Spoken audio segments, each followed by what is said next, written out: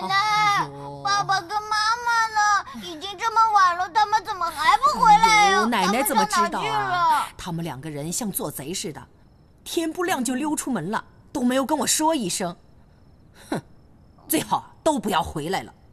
奶奶，我肚子好饿，肚子好饿吗？好了，别吵了，奶奶啊，给你们做饭去啊。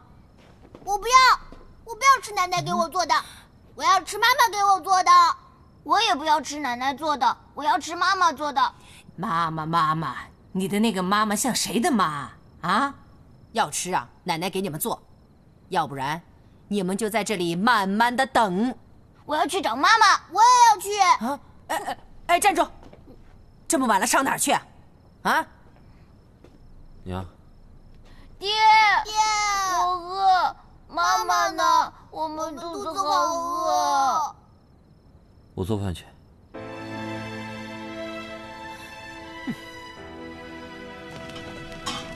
你跟我说，为什么2个人出去，你1个人回来？曼君呢？不在我也可以做饭。哎，你把话说清楚，为什么他不在，你也可以做饭？这个家要是没有他，我也饿不着你们。这么说，曼君是跟人家跑了啊？你把他带去见那个姓朱的了，对不对？你呀，你这个猪头啊！你想把这个家毁了是不是啊？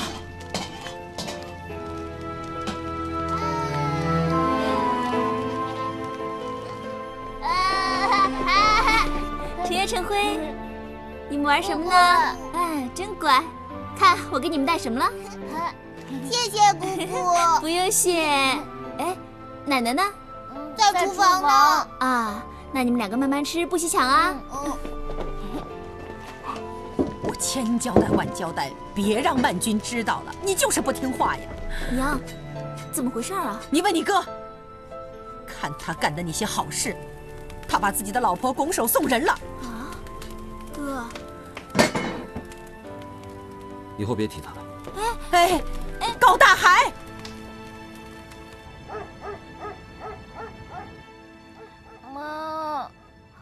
妈，你别走，你别走。妈，我梦见你了。乖孩子，好好睡吧。啊。我要你陪我睡。好，妈陪你。来。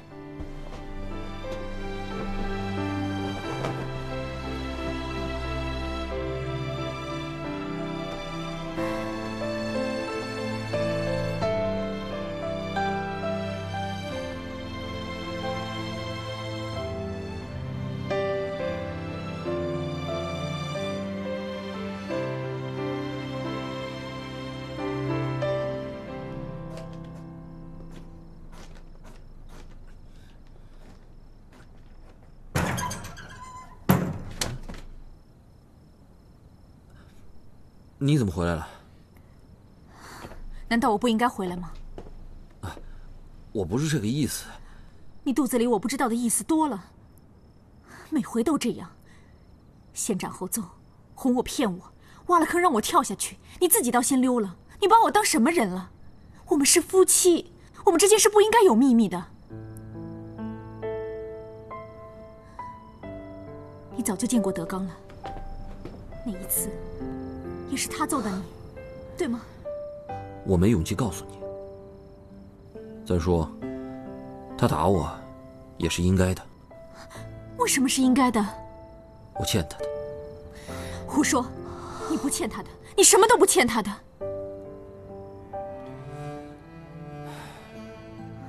这一切都是命运捉弄人，没有人愿意如此。可既然命运已经安排我们走到这儿，我们也只能认命。我们3个谁都不欠谁的，可谁也都欠着谁的，算也算不清楚，该怎么还也不是谁说了算的，你懂吗？我问你，你为什么要骗我跟他见面？你心里到底打的是什么主意？我想给你一次机会，让你自己想明白，是不是想回到他身边？我没有。真的，你随时随地都可以走，我不拦你。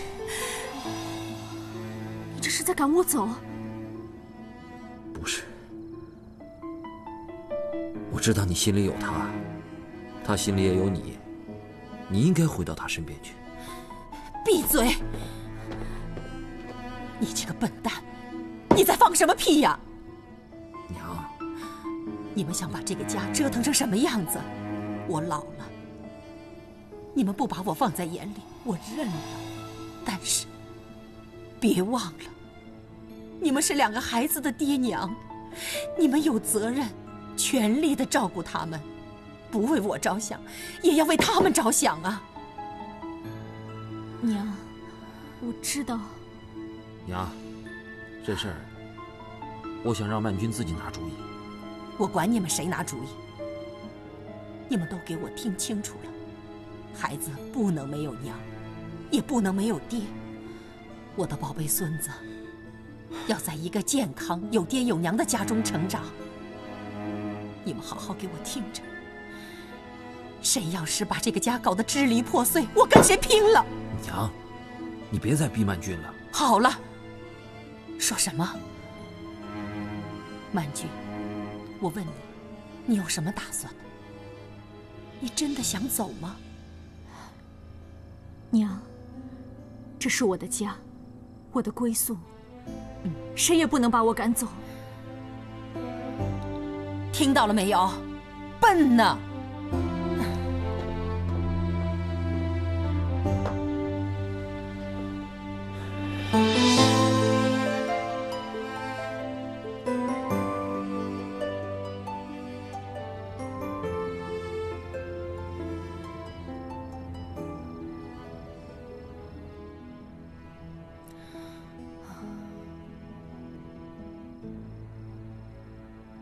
菩萨保佑，菩萨保佑，菩萨保佑我们高家，菩萨保佑。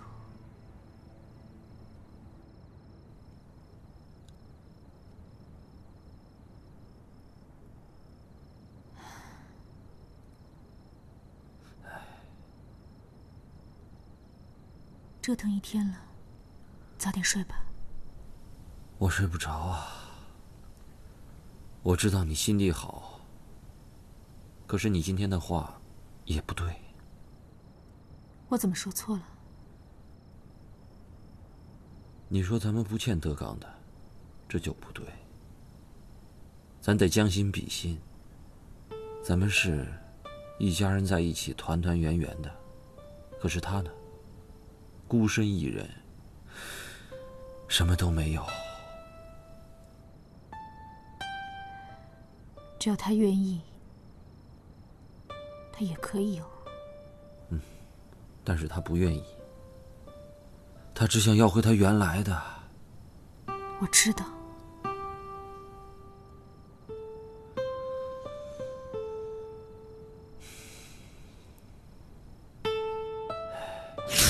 你这个畜生，你是这样照顾他的吗？我今天非打死你这个畜生不可！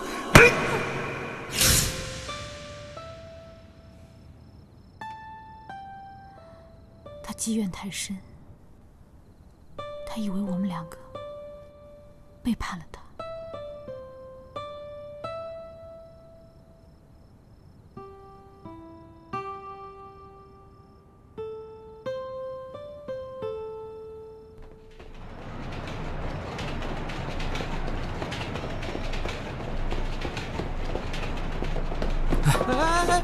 德刚，你的信。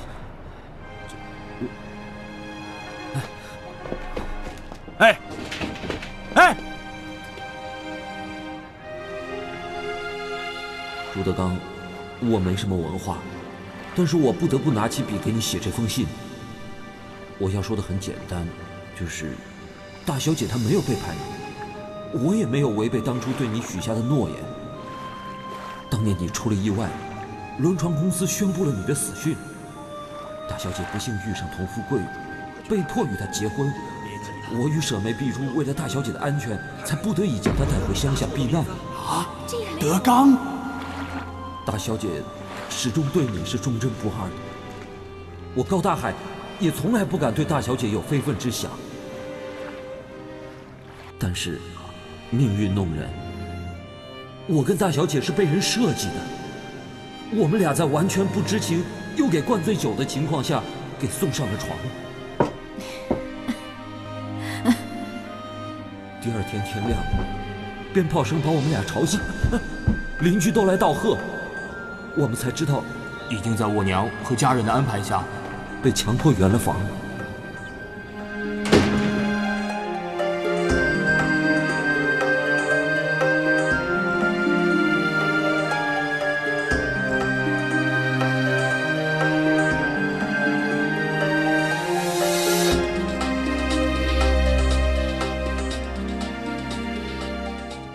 大小姐是这样嫁给我的，至于为什么会这样，当然是我家人的不对，这破坏了大小姐一心为你守节的心愿，也让我成了不忠不义之人。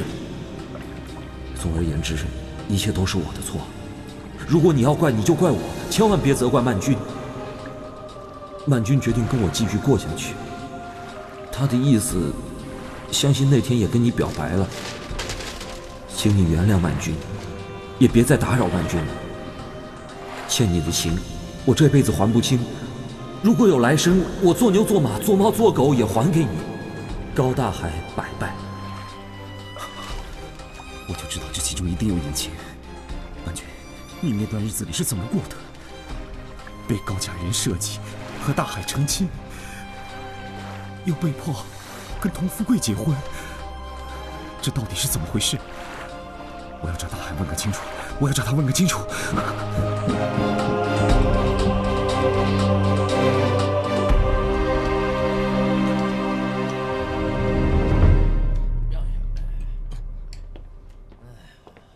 哎，什么事啊？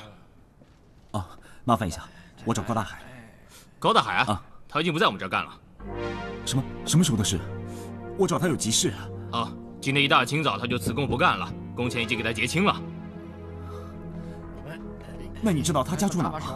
还是他换了什么新工作？请你务必告诉我，这对我非常重要，拜托。干这行每天人来人往的，我哪会关注这种事儿？哎，抱歉，帮不上你的忙了。来，这边啊！哎，拉过来。好，歇一下。好，抬起来。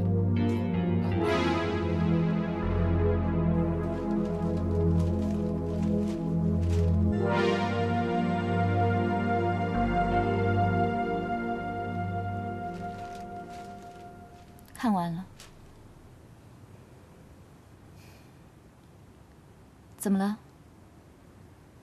你想要我解释这信里面的内容吗？我是要你知道，这封信道出了真相，也解开了我心中的迷惑。是我误会了曼君，他确实有难言之隐，也的确没有背叛我。所以呢？所以我必须再见曼君一面。把事情查个水落石出，把老天的错误纠正过来。老天的错误？这信里说得很明白，这是人为刻意的安排。你的曼君不过是半推半就、顺水推舟的接受这个安排，不然的话，他也不会拒绝你。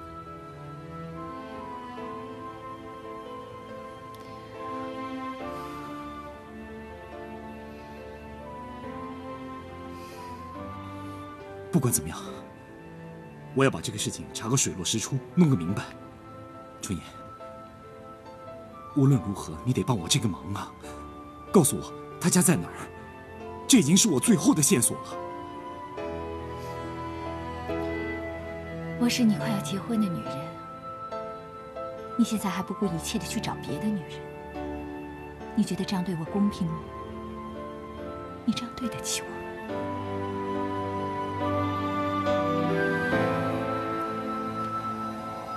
抱歉，我知道我太自私。你不稚自私，你简直太愚蠢了。我是哪一点比不上他？比跟你相处的日子，我不会比他少；比对你的付出，他不会比我多。你到底有没有想过这一点？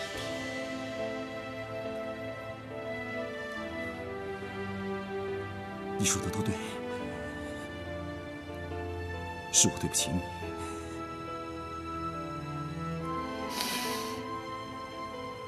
可你还是只要去找他。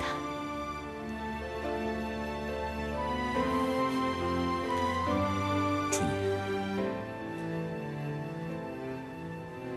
你对我好，我知道。你对我的好，比曼君对我好千倍万倍。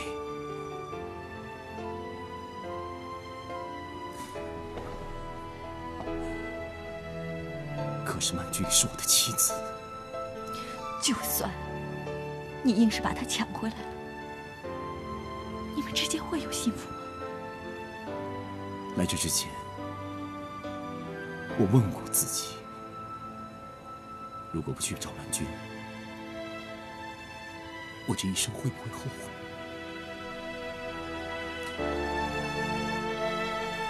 我的答案是肯定的。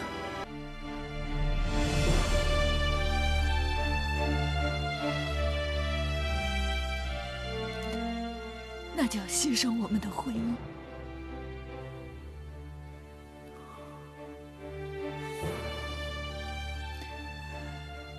我还是希望你别去，这是我们最后的机会。这个机会不是给你的，是给我的。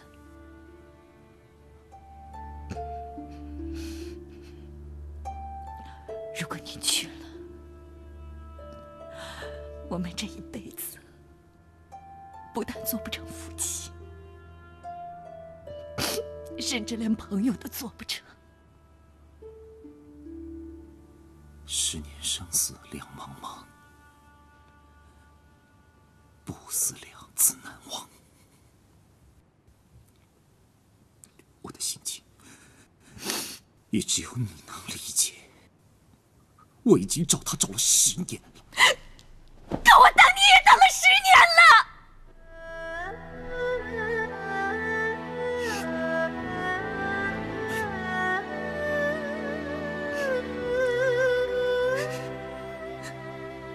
我朱德刚求你了。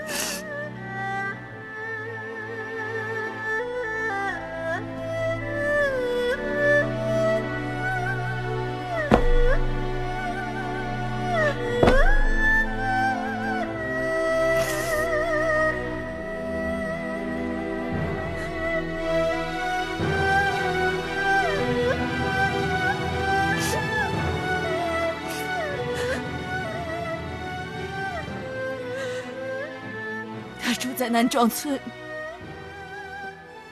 你到那里去找一户姓高的人家就会知道了。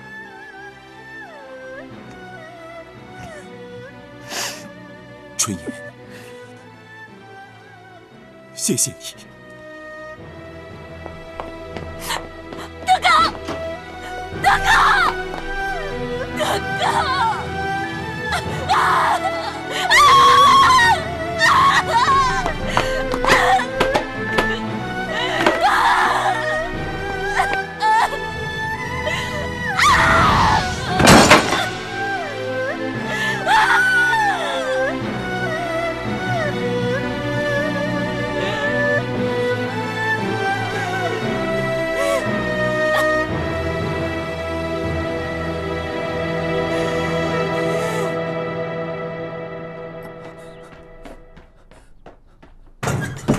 曼君，曼君，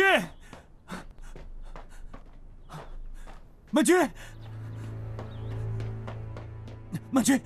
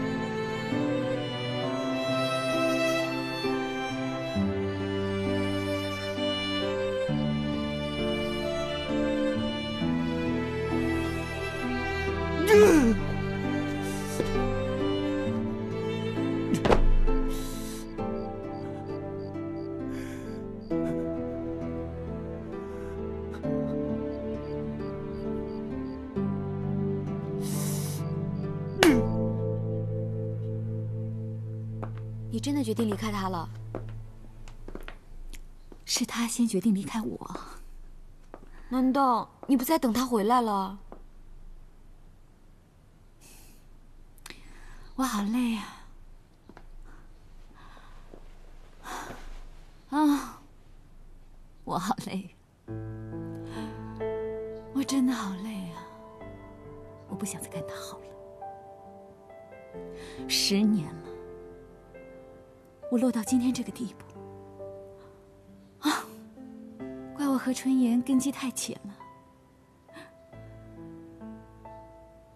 少了这么点能耐。那接下来你要去哪儿？有什么打算？没有什么好打算的，打算了半天，还不是一场空。你放心吧，我想把自己嫁出去，还不是那么困难。山不转，路转；路不转，人转。我现在不想再为任何事伤神了，我就想对自己好一点。你放心吧，我以后会好好的对待自己的。你想开了就好，让自己放松一下是对的。之前你为了朱先生，也绷得太紧，也太久。唉，跟他断了也好，让他尝尝失去你的滋味，让他知道他错了，让他痛不欲生。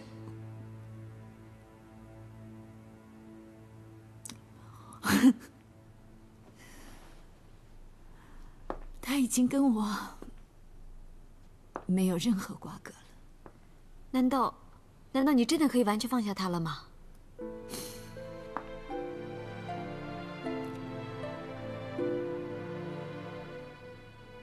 我突然间想起了苏东坡有句诗了：“自笑平生为口忙，老来事业转荒唐。”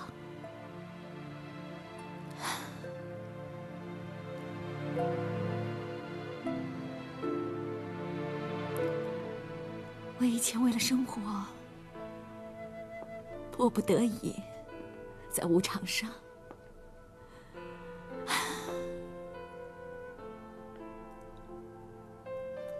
后来遇上了朱德刚，我就把一切都放弃了。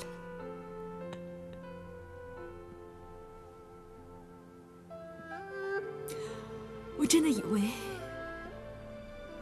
我可以跟他安安稳稳的过日子，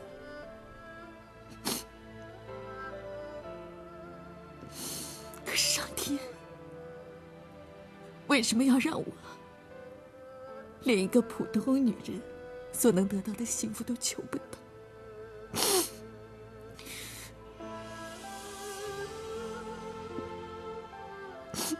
我和春妍命中注定，注定我这辈子可以折腾男人，不然的话，就可以让男人折腾。既然是这样，我还是选择折腾别人吧。你是说？我没说什么，我什么都没说，你就当做我什么都没说吧。我什么都没说。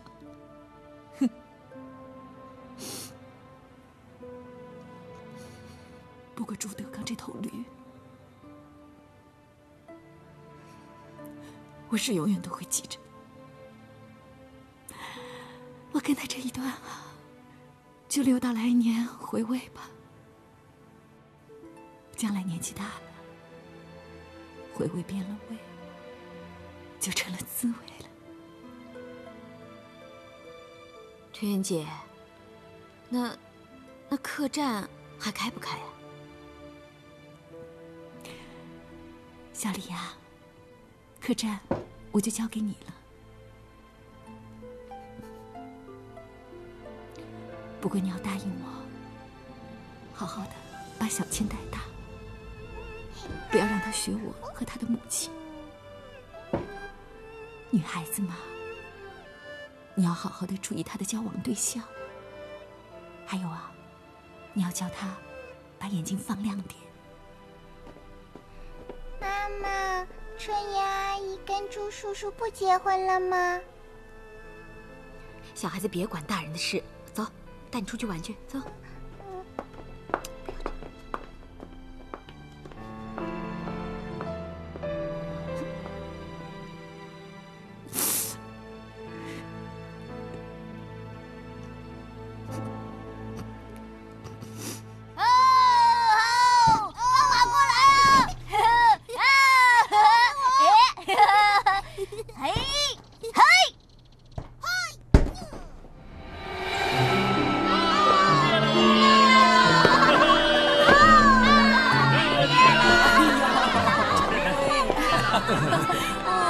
奶奶，我毕业了！哎呦，太好了，太爸好了！妈，我毕业了！哎呦，陈辉呢？今天你大学毕业了，这是一件很光荣的事情，你是我们家的骄傲啊！哎呦，太好了，奶奶呀，没有白疼你。奶奶，你高兴就好啊！看你乐的。奶奶今天穿成这样，没有给你丢脸吧？不会。我让你爹呀去跟别人借一套西装，他就是不肯。穿衣服只要干净整齐就行了，像我这样穿西装，那不是出洋相吗？穿什么都行，走吧，摄影师在那儿，我们过去拍照。啊，走。哎，等一等，程燕怎么还没来啊？不是说好了全家一起拍照的吗？他知不知道在这里啊？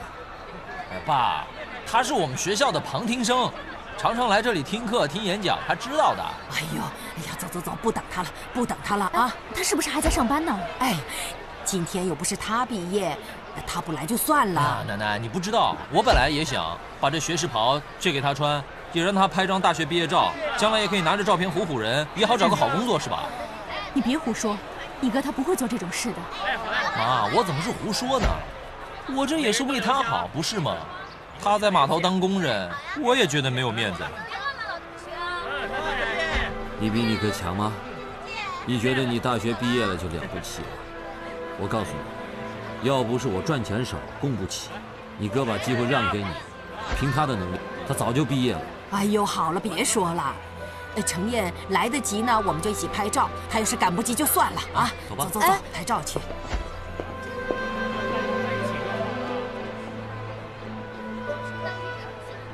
走吧。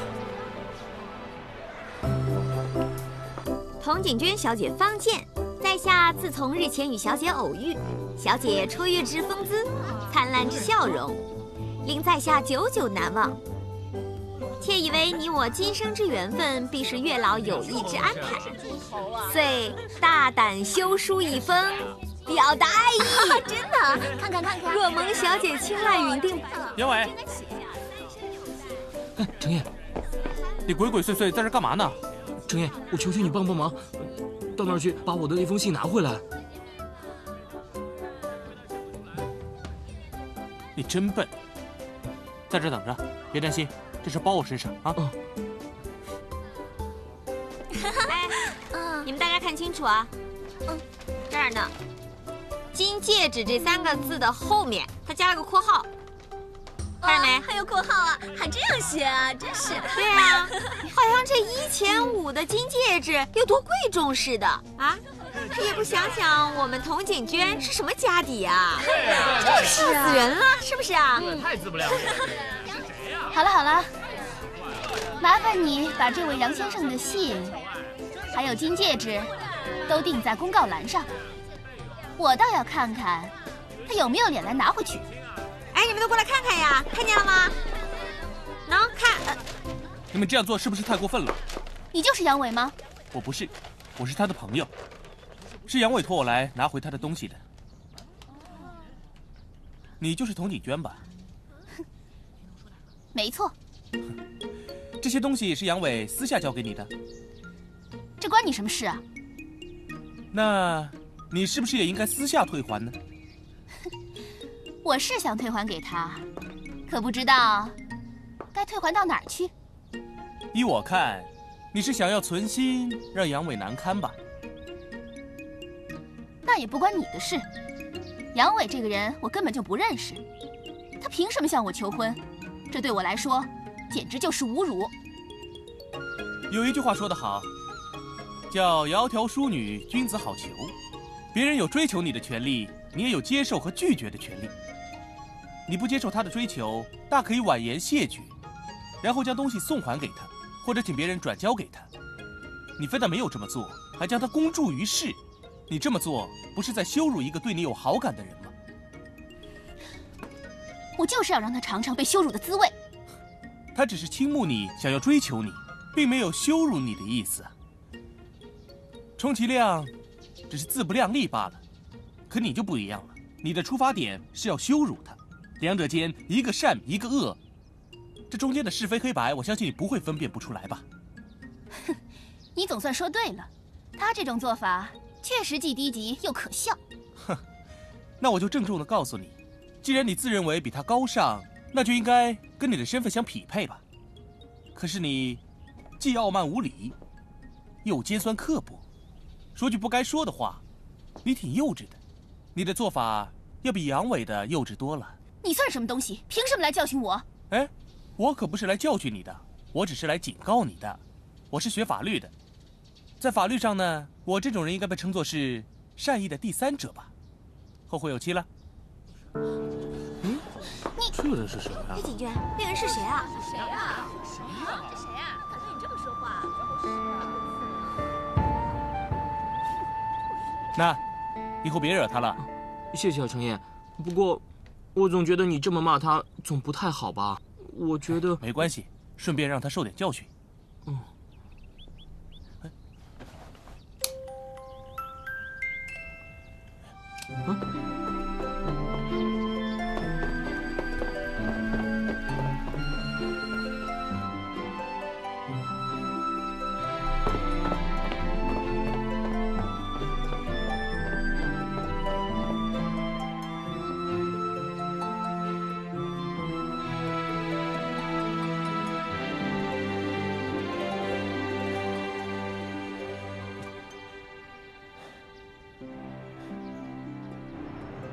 我问出来了，那个人叫高成燕，根本就不是什么正规生。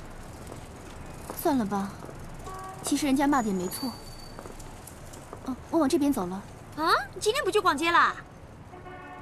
我心情不好，不去了。景娟，景娟，景娟，走了。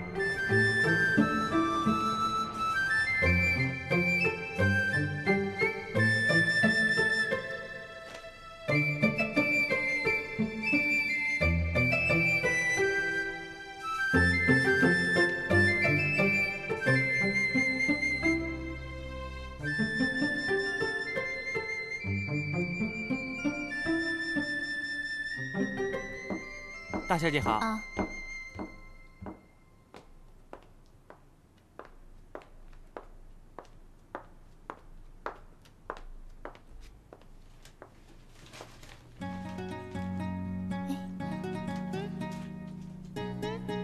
你出来一下。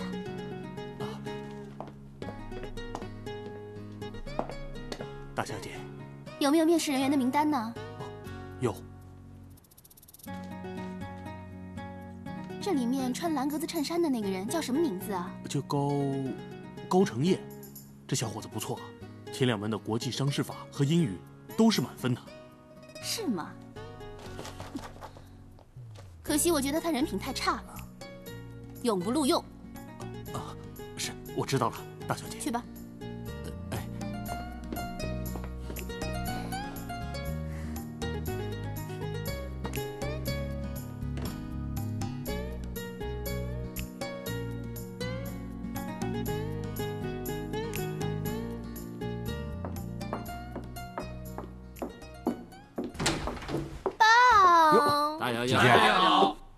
今天有人惹我生气了。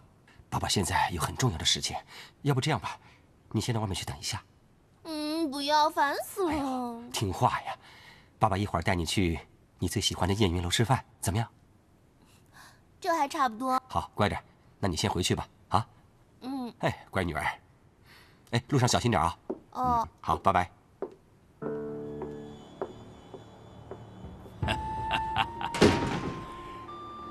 令千金长得真是漂亮啊，比月份牌那些女人强多了。哼，赵老板可是金口啊。不过以后不要再拿女人来开玩笑了。现在呢，我们到底是谈些正事，还是要拿些小酒小菜闲话家常？只要是童老板高兴，天大的正事也是闲话一句，难道不是吗？我们大家都知道，赵老板是十里洋场上的风云人物，要风得风，其雨得雨。哎，童某身为本港船运工会会长，能有什么为您效劳的话，您只管开口吧。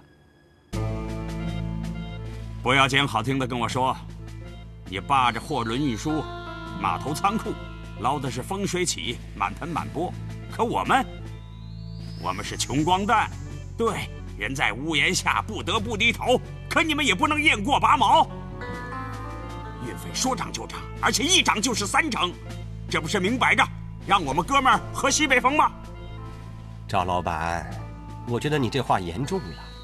我这点小生意靠的就是大家的捧捧场。可是啊，自从接了你们的货开始，这所有的风险全部都在我一个人的肩膀上。从海关呐、税局啊、民团呐、缉私队到巡捕房，这没有一关不要用钱的，一关关的去打。水旱两路、黑白两道的兄弟，我都不想得罪。所以呀，他们要涨归税，我怎么办呢？你不要一推6、2、5，这件事情我早就查过，这次涨价的事就是你童安平一个人的主意。要不然这样好了，会长呢让你来当，风险让你承担，价格让你来定。如果这个挑子你担当得起，小弟随时都可以让贤。你想怎么样？信不信老子一枪崩了你？涂三，干嘛呢？我们这些人都是亲兄弟，来，都把枪收起来。我们是在用嘴巴谈事情，对吧？老赵，实力就是一切，你懂吗？我现在不是在贪吃，是在替你们大家铺路啊！你现在多付出一点，以后就多收获一些。可是如果像绳子勒下去的话，后路子断了，可别怪我啊！你的意思，我不给还不行？老赵，你可知道，吃我们这行饭的就像赌博一样。你说你现在忍一忍，不怕以后没钱赚，可要是鸡肠狗肚、鼠目寸光，把这小钱看得比天还大，那还干脆回家去抱娃娃，就别吃这行饭了啊！好，你个姓童的，既然你一点面子都不给我，就别怪我翻脸不认人。我们走着瞧，走。涂三，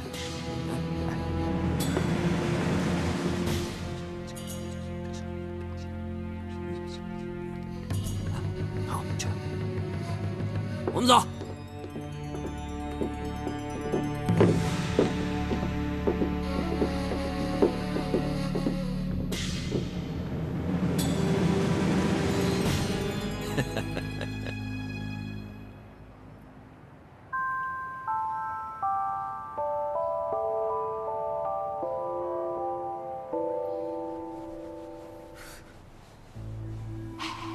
看看他呀，小倩啊，吓死我了！干嘛啊？是不是在想你那个白马王子啊？什么鬼白马王子啊？爱来不来？哼，别装了，你心里不惦着他呀，那才有鬼呢。对啊，一连5、6天啦，每天向你买一个金戒指，人家可是冲着你来的呀。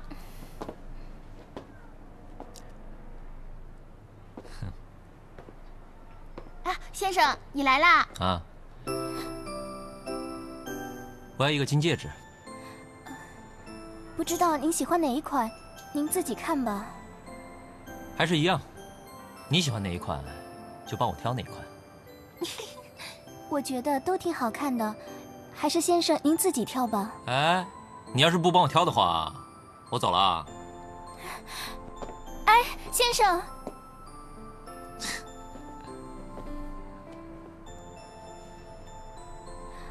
我觉得这种麻花花纹还挺漂亮的。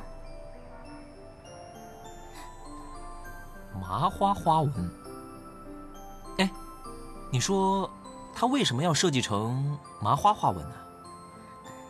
我听打金师傅说，这是象征两个人的感情纠缠在一起，难舍难分的意思。哦，把它当礼物送人最好了。难舍难分，好。先生，我帮您包起来吧。好。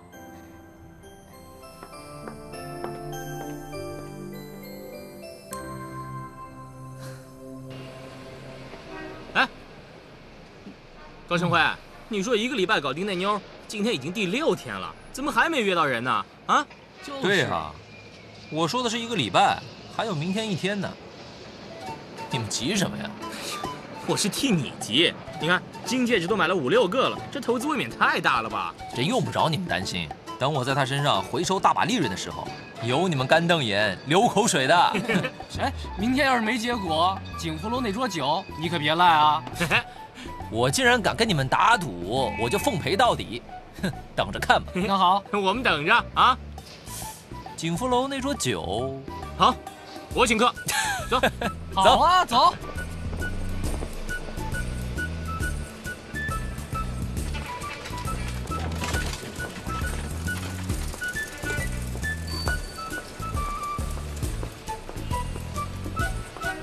嗨。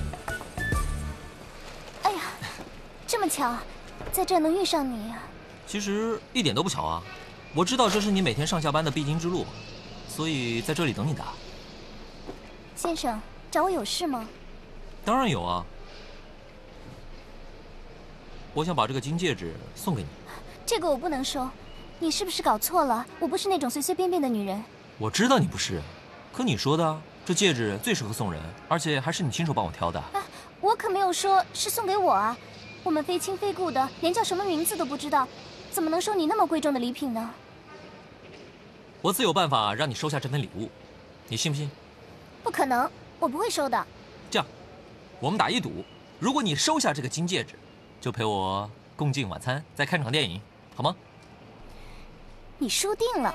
我从来就没输过。哎，如果我输了，我保证以后再也不打搅你了，行吗？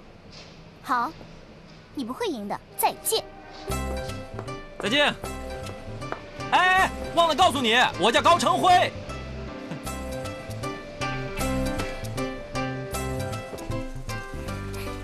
小青小姐，你回来啦？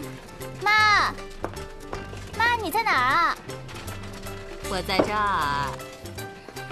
我回来了。回来啦？回来的正好。刚刚有一个叫高成辉的人送礼物来给你，说是他答应你的。喏。这怎么可能啊？难道真的有什么分身术吗？这高成辉是谁啊？他干嘛送这么贵重的礼物啊？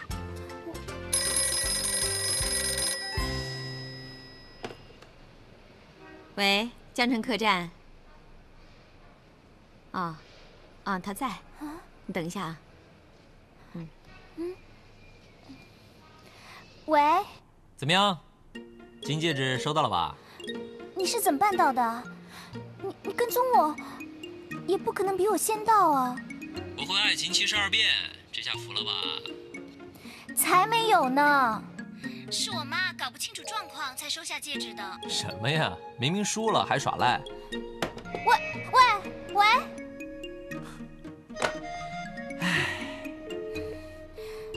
吃人的嘴软，拿人的手短，女孩子就该有女孩子的矜持，不能太掉价了啊！明天见面就去把戒指还给人家。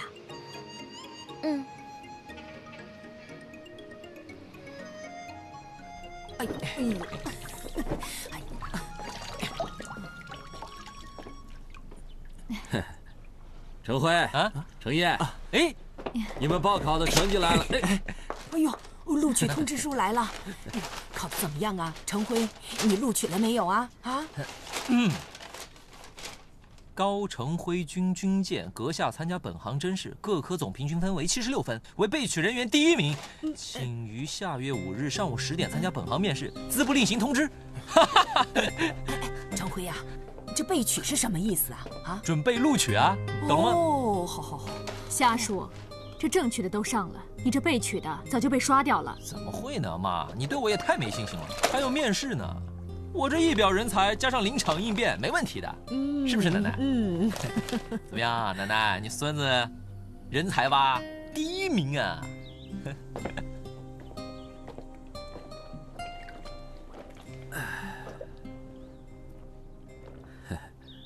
怎么了？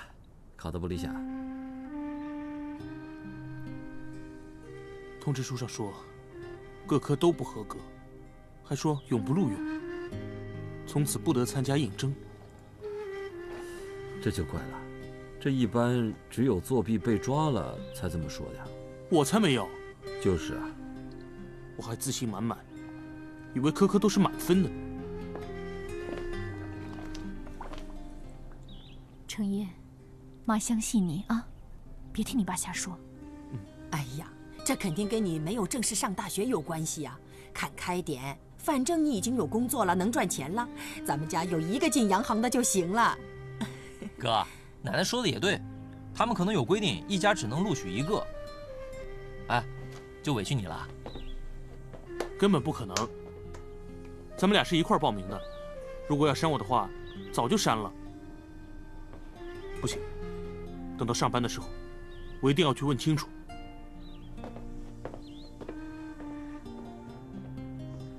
不管怎么说，还是我们家程辉有本事啊！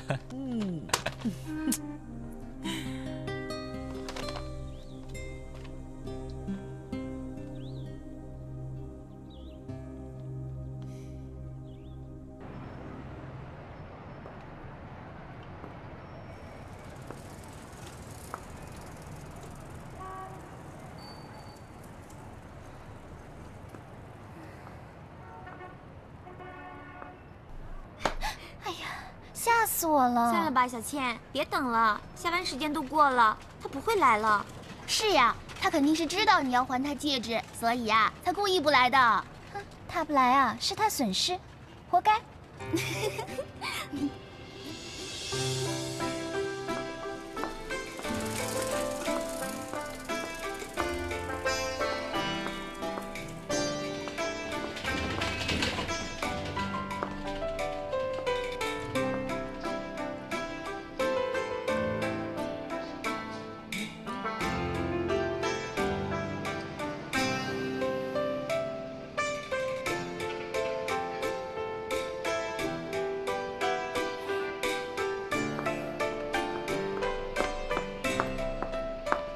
先生，对不起，我认错人了。嗨，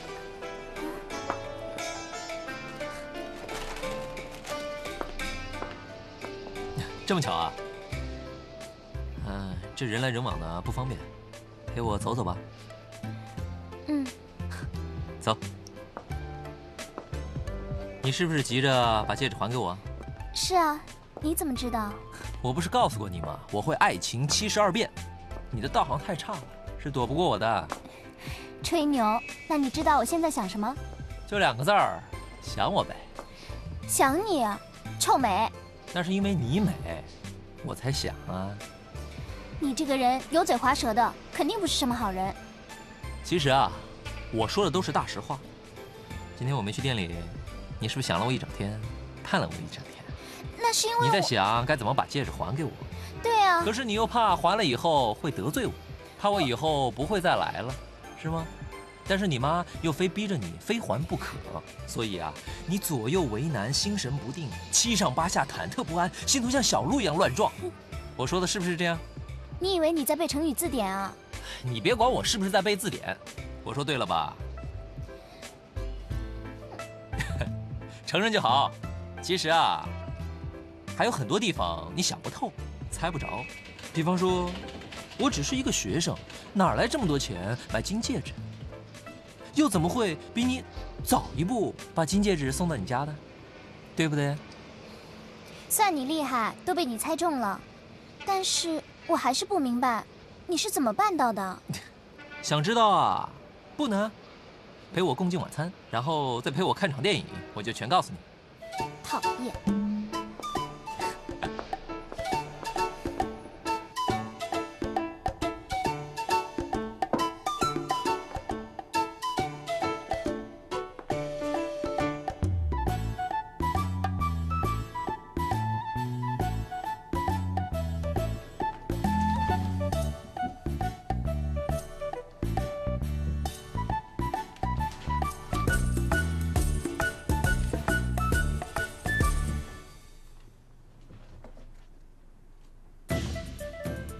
喂，怎么是你啊？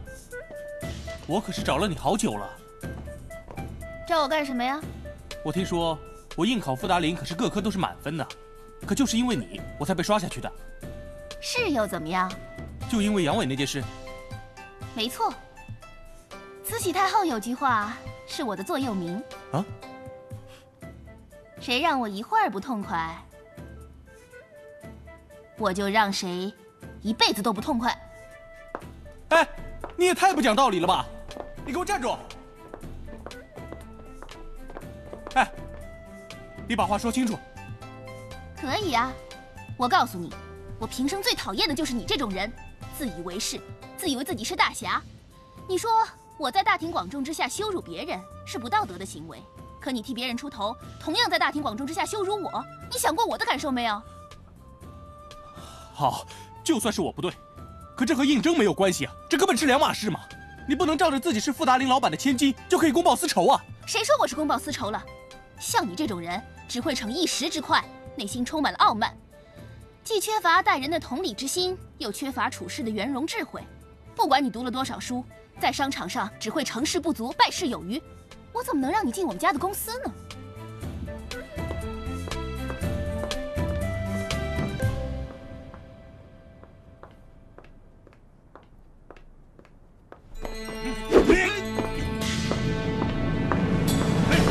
干什么？快点！放开我！跟我们走！救命啊！干什么？放开我！放开他！救命啊！救命啊！放开我！站住！站住！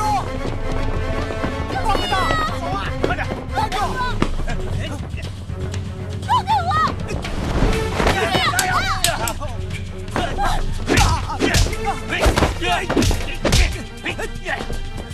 小心！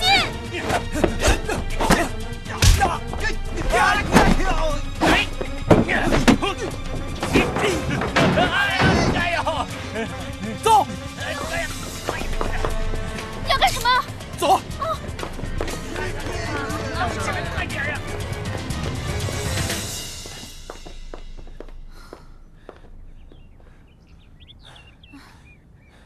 跑了这么远，应该没事了。我送你回去吧。不行，这时候回去，万一碰到坏人怎么办？他们会在半路上埋伏的。他们可是有备而来啊。也对，看来做大小姐也不容易，有耍威风的时候，也有落难的时候啊。你还在生我的气啊？还生什么气？气全都撒在他们身上了。你说什么？锦娟被人绑架了？是谁？啊？应该是赵兄那帮人，除了他之外，还谁有那么大胆子敢在太岁头上动土啊？你们是怎么盯人的？大小姐说她要上图书馆，不让我们的人跟。你还有理由？还不快出去看被压在哪里呀！是，董事长。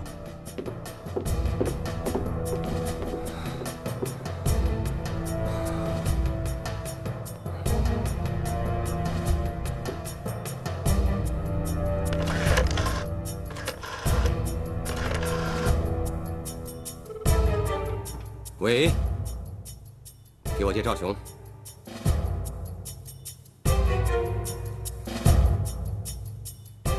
喂，赵老板，我童安平啊，算你狠。说吧，你要什么条件？啊，就得看童会长有什么打算了。哼，只要我的女儿能平安回来，一切都好谈。可要是你敢动他一根汗毛，我童安平就跟你拼掉这条老命，听到了没有？哎呀，你童会长是快人快语，我赵某听得再明白不过了。不过你给赵某一点时间考虑，好吗？好，我等你。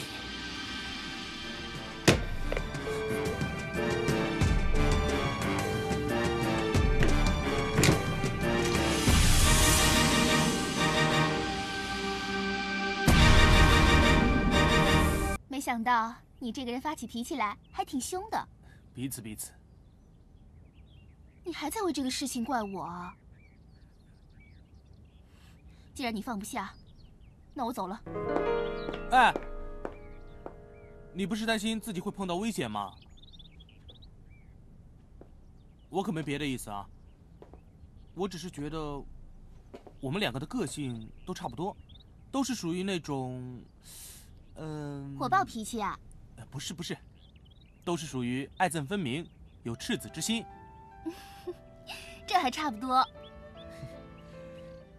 看来啊，你还真是喝蜜糖长大的，跟你说话呀，要分外小心。你才知道啊。那接下来我们上哪儿去呢？高大侠。一在下愚见，不如到前方铁胆庄避一避。那敢问高大侠，这铁胆庄是何去处？庄主又是何方神圣啊？铁胆庄正是寒舍，庄主乃我爹是也。哎，说正经的，要不然先去我家避一避，我呢再打电话通知你的家人。你们家有电话？太高看我了，我们家怎么会有电话？哪怕我用飞鸽传书，也要把你的情况告诉你家人呢。可是，你要我去你家，怎么跟你家人说呢？还真是一个问题啊。哎，要不然我就说你是我的女朋友。我可没别的意思啊，我只是……算了，你别解释了，越描越黑。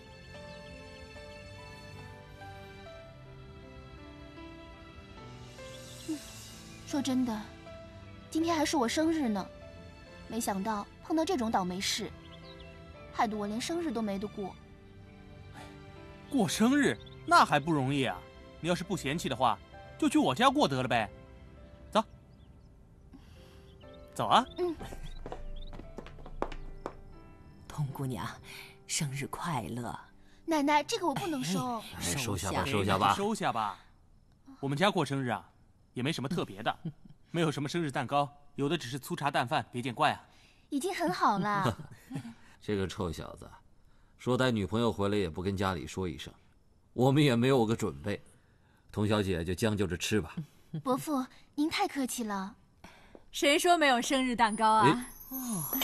哇，伯母真厉害。您家又没有洋人那种烤箱，这蛋糕是怎么烤出来的呀？这个呀叫水蒸蛋糕，是蒸出来的。快尝尝。是真的，是花了点功夫，跟景娟姑娘一样，花团锦簇的，又美丽又乖巧，难怪我们家程燕会动心呢。奶奶，你就别说了。谢谢伯母，谢谢奶奶。这是我长这么大过过最好的生日了。来，快许个愿吧。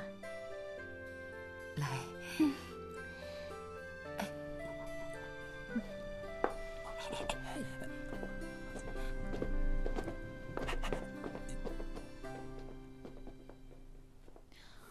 哎，奶奶他们呢？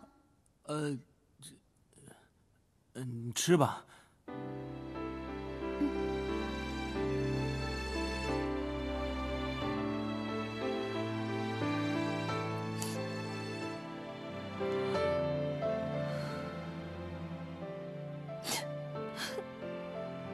哎，景娟，你怎么了？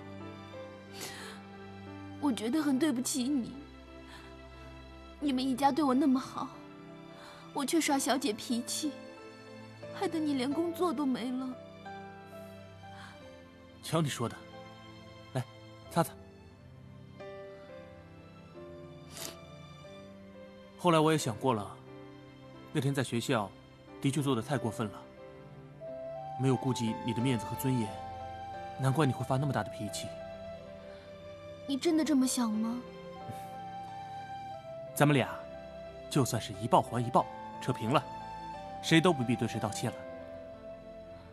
可是我觉得欠你的，今天要不是你救我，我就……嘘。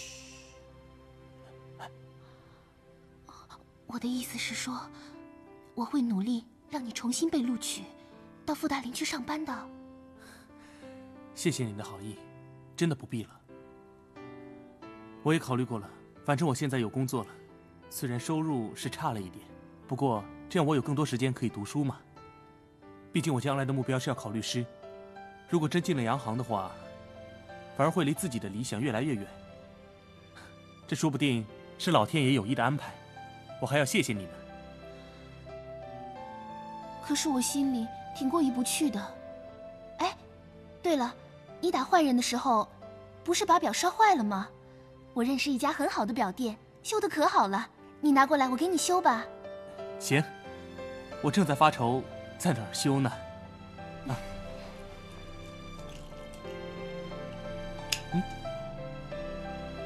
你千万别弄丢了啊！放心吧。来尝尝。嗯。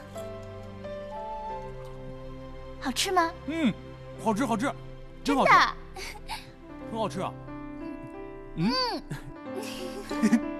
你看这花，我给你带上啊。